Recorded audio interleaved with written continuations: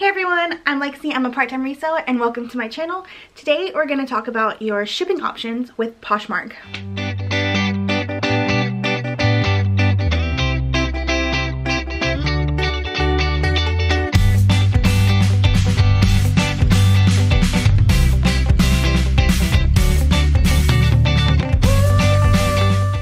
Alright, so we're going to start off the video. I'm actually going to read straight off of the Poshmark website, their like support center, about what you can use. It's like really controversial, honestly, about what you can and can't use on Poshmark, even though it's super simple.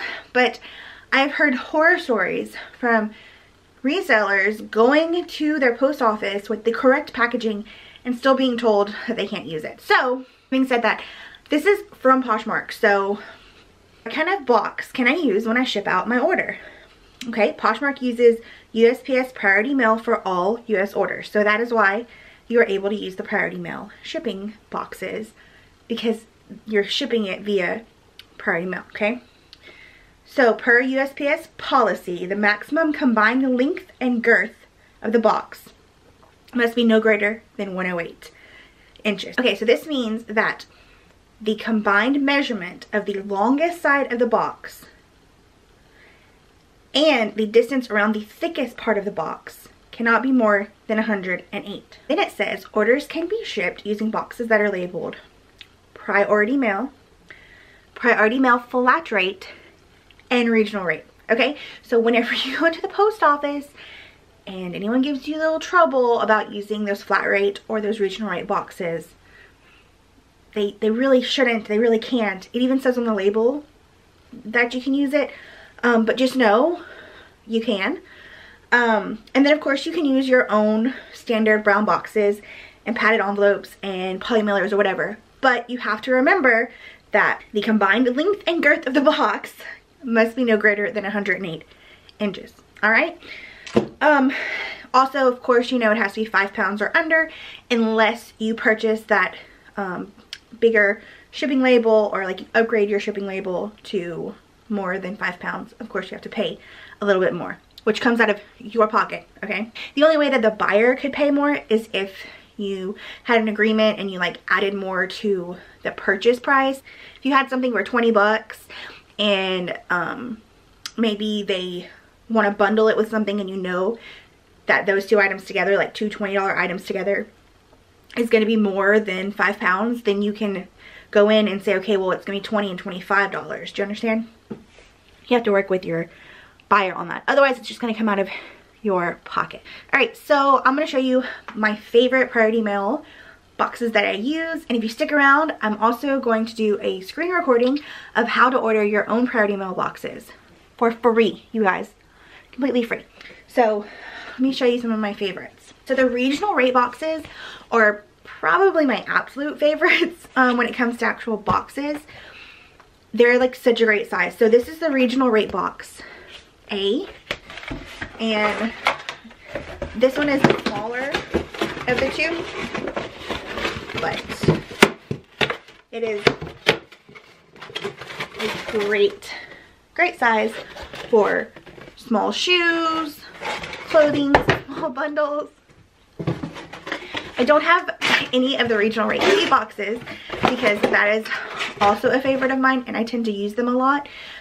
Those are a little bit bigger than this, more square shape versus the rectangular shape. They're great for like sweaters, thinner jackets, things that aren't going to fit in a poly mailer, but you don't want a huge giant box. Okay, I also like these boxes. This is just the mailing box, 7 by 7 by 6 inches. So I would say this is like, I call it like a coffee cup box, because that's what the size is perfect for, like coffee cups and hard good items like that. The large mailing, the large mailing box, and it is 12 by 12 by 8 inches. I think this is the biggest box that they have. It's the biggest one I've ever gotten anyway. And it is great for bundles and big bulky items like jackets. Boots can even go in this if they're not, like if they're soft shaft so that they can fold over. Yeah, this is a great size. It's just like this. Then I have this size is just a mailing box, and it is 7 1/8, 5 1/8 by 14 3/8. This is often called like the shoe box, and of course I think because you can actually fit some shoe boxes in here, but these work for a lot of different things. Like sweaters can go in here really nice and easy. You should have all kinds of stuff in here. Guess what I found? I didn't even realize I had any. I must have just, this is the Regional Raid B box that I said I didn't have any of. But I just want to show you the size because it's a great size. So yeah, so as you can see, it's quite a bit bigger. The other one, it's more square. It's still rectangular shape, but it's more square. Great size, great box. All right, I really like these two because they are self-sealable, so you don't even need tape for them. This is the small flat rate box.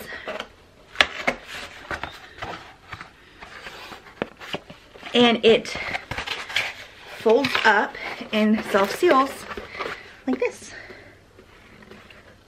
Now, yeah, you have to have small items for it, but it works for like smaller breakable things or things that you don't want to like be in a poly mailer.